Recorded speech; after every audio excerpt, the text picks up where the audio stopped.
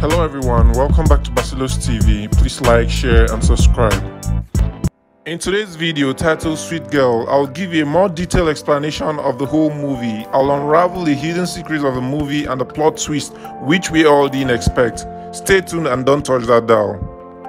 As we all know, Momoa is known for playing the fierce Khal Drogo in Game of Thrones, as well as one of DC's most recognizable superheroes, Aquaman. But in Netflix's new thriller, Sweet Girl, he plays an everyday father, hell-bent on avenging his dead wife.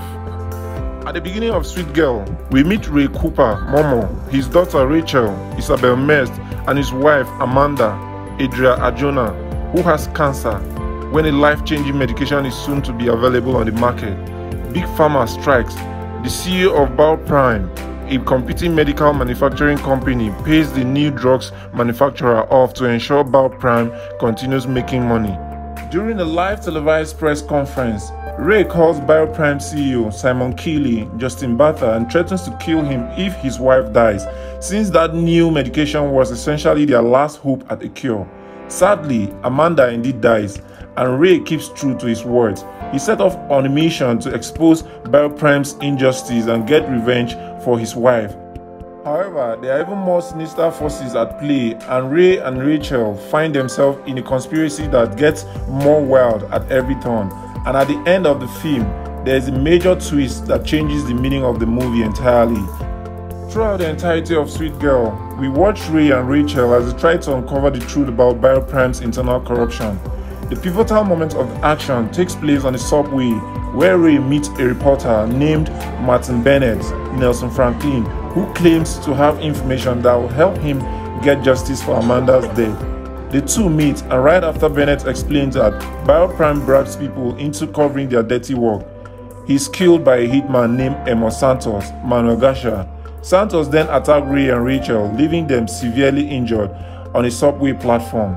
2 years later, we catch up with Ray and Rachel as they continue their investigation into BioPrime's shady business practices. As they do, kicked butt all over town, uncovering the deep conspiracy.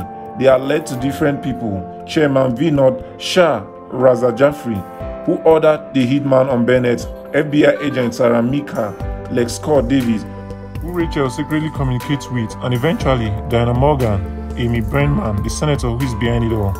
When Ray and Rachel makes it to Pittsburgh to confront Morgan, they are followed by the FBI, who chase Ray to the roof of his stadium.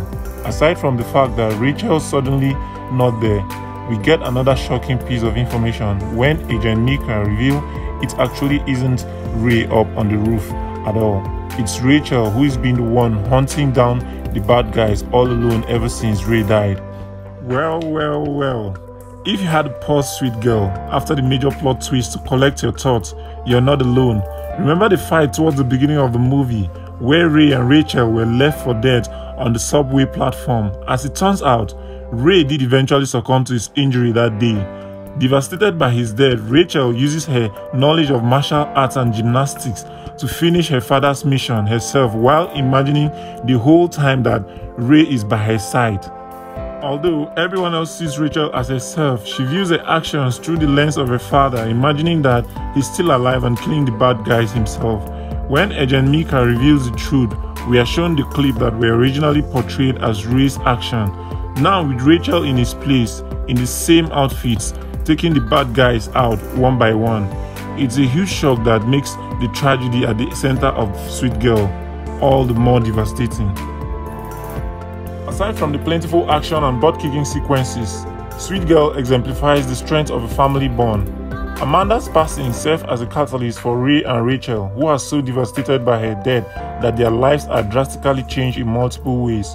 They became almost obsessed with dedicating their lives to avenging her, and their trauma is obvious throughout the film. Rachel's traumatized state of mind from losing her parents is also shown in the way that she imagines her father is still alive with her.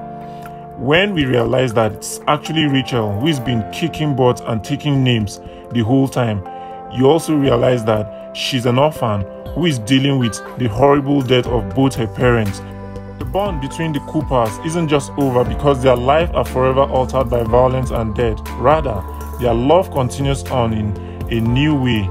as Rachel tries to finish the job her dad started. The ending of Sweet Girl is left fairly open as Rachel boards a plane, heads out into the world, leaving her painful memories behind. Although both Ray and Amanda are dead, it's unknown if Rachel has any remaining families she's able to live with for the foreseeable future or what's in store for her next.